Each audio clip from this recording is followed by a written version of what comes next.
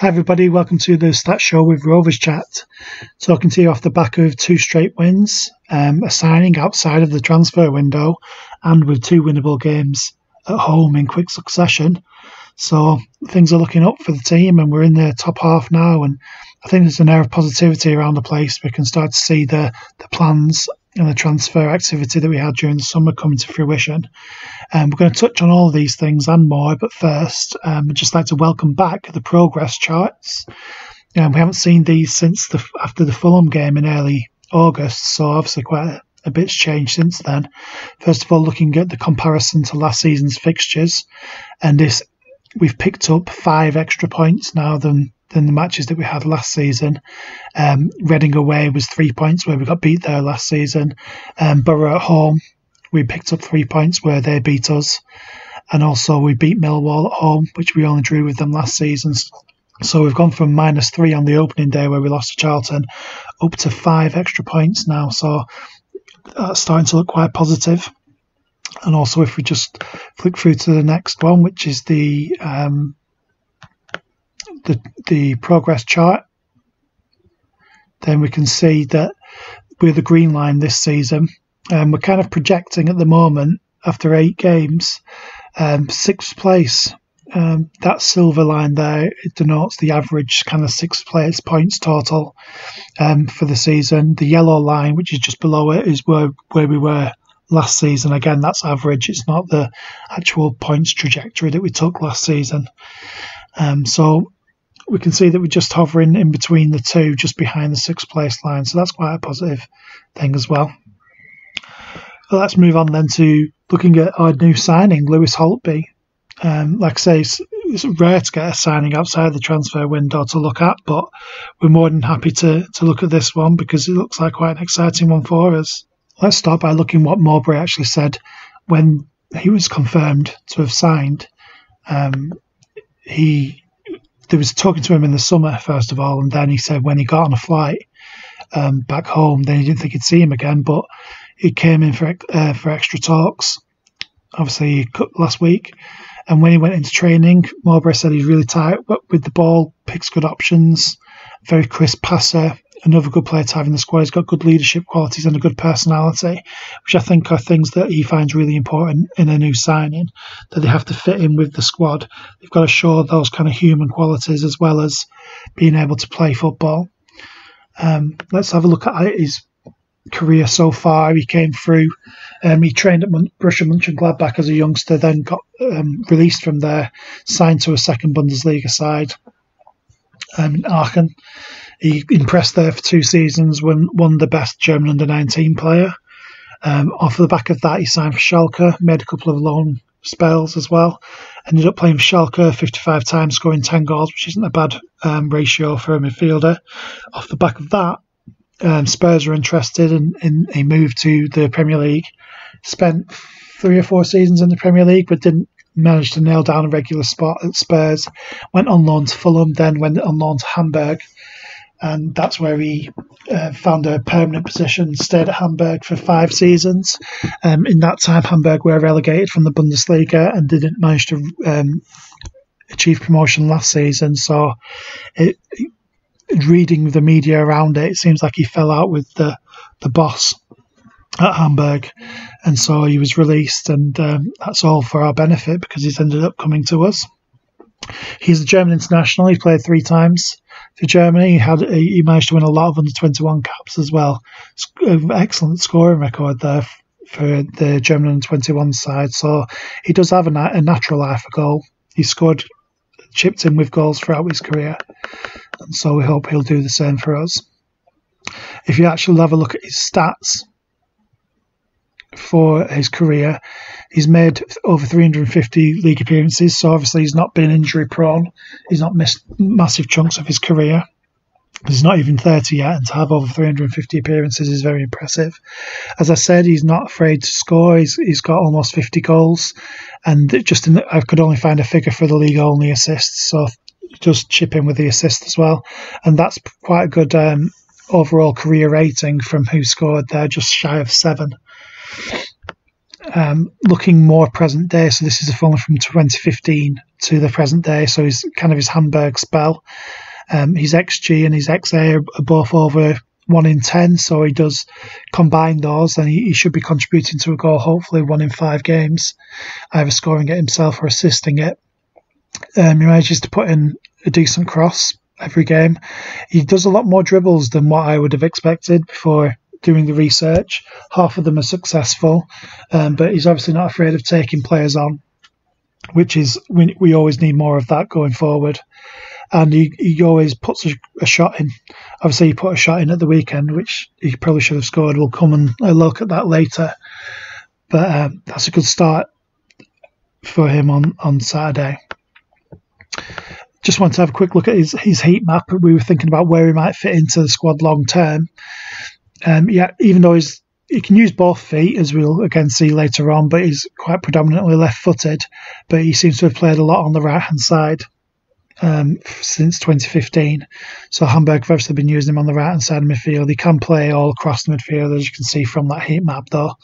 So a versatile member of the midfield, and that just adds to the squad depth, really. So we'll just have a quick look at Holtby on Saturday and when he came on and what kind of impact he made.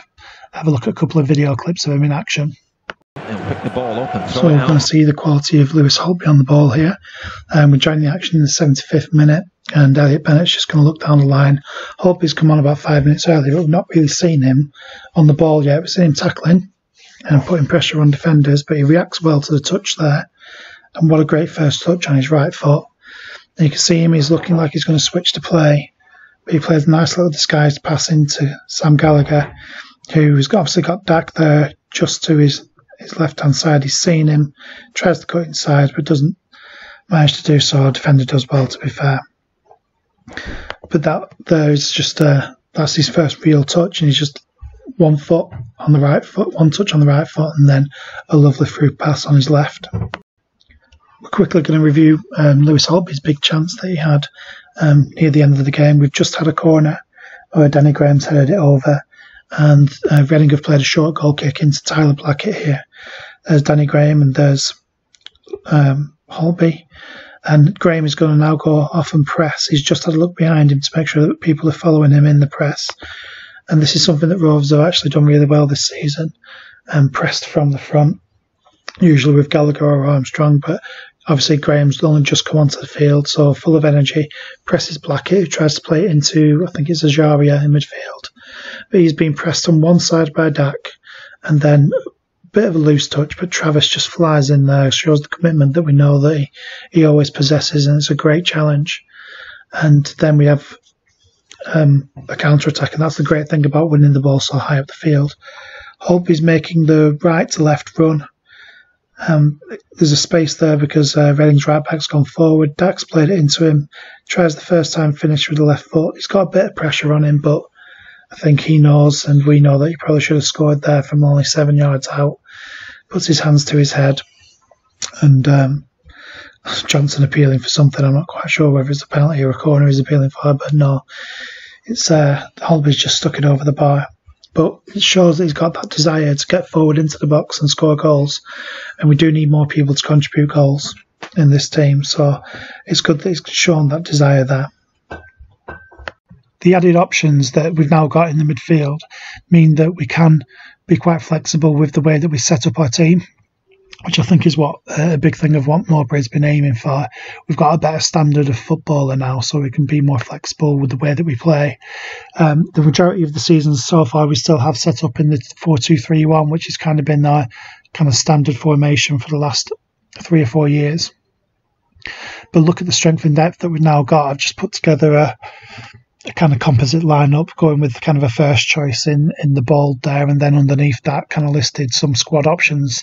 And I found at least 2 very good championship options for all the positions apart from centre back.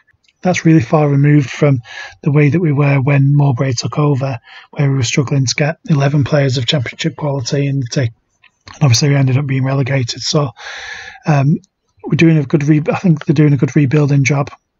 and it also allows us to change formations if we need to. So obviously against Millwall, Mowbray changed the system quite unexpectedly to a 3 at the back, which is something that I've been advocating for quite a while, because I think we've got the type of centre-backs that would really flourish there. So I've put up a formation there where looked at strength and depth there. It's not as well covered because obviously the 3 centre-backs, we haven't got any cover for all 3, and it's also a little bit more central midfield heavy.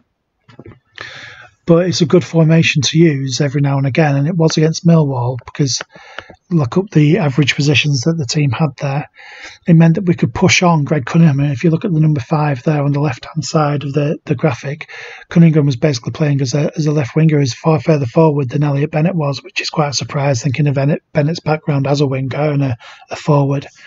But it was Cunningham who was taking the initiative on the left-hand side there, and that did mean that we could have a lot more forward players in the middle as well. So we've got obviously Armstrong and Dak there in the central areas, but also Downing and John Buckley pressing forward from midfield. That's one. I think that was the main reason that he switched to a 3, is that we could control the central areas of the pitch against Millwall a lot better, and also with them having the 3 centre backs against their tall forward Smith, who's number 23 in the graphic there for Millwall. It meant that we had enough people around to win the second balls in the central area. So it's quite a canny change of formation there, and one that I hope that we're going to use when the situation dictates quite often. Also, if you look at Millwall's average positions there, they've played a back 4, 3, 5, 15 and 12 there across the back. Their average positions show quite a big gap in the middle of the 2 central defenders there, which obviously we could exploit. That's mainly in possession where they had that gap, but still we had a numerical superiority in the right areas of the pitch. If we quickly look at the XG plot from Ben Mayhew's experimental 361, we could see that although we'd obviously scored in the first half, that was a very low XG chance. But in the second half, we did really well, created a lot more chances than what we would usually do, and ended up with an XG of almost 2, which is one of the highest of the season. So the formation obviously worked really well. There was speculation as to what formation we would use against Reading, and we kind of switched back to a regular sort of formation. The image on the left there is the first 11. So you can see our back 4 there, Cunningham number 5, Williams at number 3, 26 Lenihan, and then 31 Bennett. A usual sort of spread there, and then 2 holding midfielders, and then Stuart Downing there, number 19, not playing really on the right but cutting in quite a lot, whereas Armstrong held his width very impressively on the left and always gave us an out ball, and Gallagher kind of filling in on the right hand side a little bit, swapping in and around with Downing and Dak. But again, that gives us some good numbers in the middle of the forward area, which is where you're going to score your goals, and it allows Bennett to use his pace and his durability to run up and down that right wing and create overlaps, and gives a crossing option from there. When we brought the subs on, so the image on the right there is where the subs came on. So number 22 Lewis Holtby, playing on that right hand side, allowed Downing to go over to the left and fill that gap.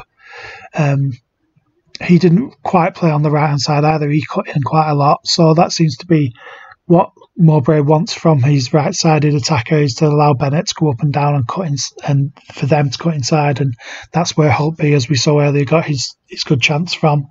Graham playing right up top, right against the last man, not moving around as much as Gallagher was, and then Johnson just basically copying Corey Evans' role, maybe playing a little bit further forward. The XG plot from the game on Saturday shows that it was quite tight in terms of XG chances created, but the difference was we took our chances that we weren't really taking in the early part of the season. And to be honest, when we're 2-0 up, then we are always going to sit back a little bit more. We probably sat back a bit too much at first and then regained our composure later on in the match, which we'll talk about in a second. More detail, and see a video about how we kind of controlled the end of the game. So from that period of where we scored our second goal through Bradley Dack, We just didn't create anything for the next 20 odd minutes and allowed Reading to push on to us, and that's when they scored their goal and created another decent enough chance. So the substitutions that were made there, where we brought on Holtby, Graham and Johnson, all of whom are vastly experienced players, made a massive difference to us in the end. Yeah, fair enough, we didn't score another goal and make the game safe, but it also we stopped them from having massive chances right at the end of that game there. So good use of the squad depth from Mowbray there. A lot of people have talked since then that about the average age of the Rovers team and how bringing in the extra experience has really helped us. So I just took a little look at what the average age of our kind of first choice 11 this time last year against our current team. And actually the average age, if you just take a literal mean of the ages from the two first choice 11s, the average age is exactly the same.